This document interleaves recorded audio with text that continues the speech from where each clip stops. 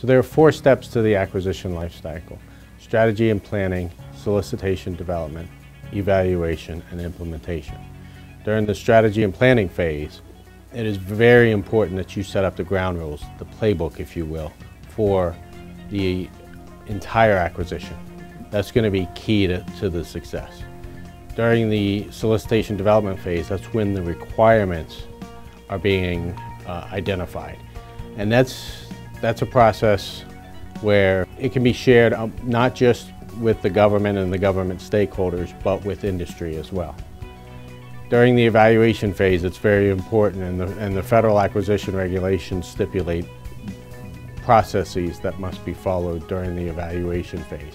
And it's very important that you have the right team to evaluate.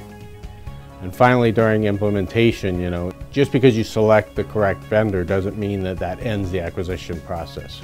You must follow through and make sure that the vendor does what it says it's going to do. And of course, the key to all this is making sure you have the proper documentation throughout the entire acquisition lifecycle. At Noblis, we integrate domain expertise, acquisition expertise, and world-class tools and services to ensure success throughout the entire acquisition lifecycle.